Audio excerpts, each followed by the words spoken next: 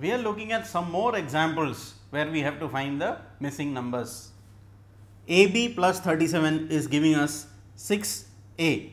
So, this is a 2-digit number added to a 2-digit number. We have to find out the value of A and B. Now, if you notice here, this is a number in the 60s.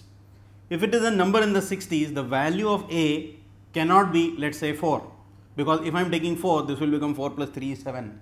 So, that will become a number in the 70s. So, by this question, it is clear that the value of A has to be less than 4. So, the value of A can be 3. If I am taking 3 here, 3 plus 3 is 6. But if I am taking here 3, that means this value has to be 6.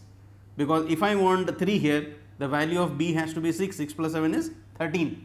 So, 3 and 1 will get carried over. If 1 gets carried over, if you are assuming 3, then 3 plus 3 is 6.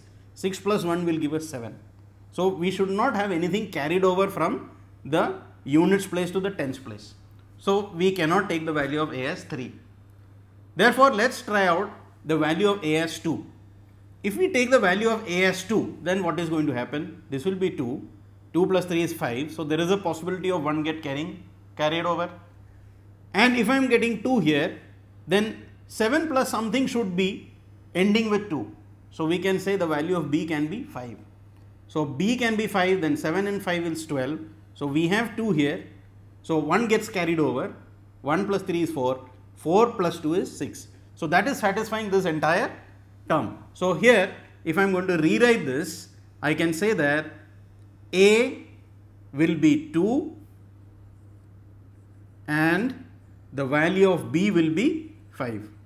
The reason I am explaining once more, if I am going to take the value of A more than 4 or 4, then it is going to exceed this tens digit, that is 6. So, we can't take a digit which is more than or equal to 4. So, it has to be less than 4. It cannot be 3 because if I am taking 3 here, then this also has to be 3, which means this is 6. 6 and 7 is 13, that means there will be 1 carried over. Again the answer will not come. So, we have the value of B as 5 and the value of A as 2. Now, by substituting, let us verify whether it is coming or not. So, A is 2. So, this is 2 here and the value of B is 5. So, 25 plus 37, 7 and 5 is 12. So, 2, 1 carried over, 3 plus 2, 5, 5 plus 1 is 6. So, we find that the number is 62.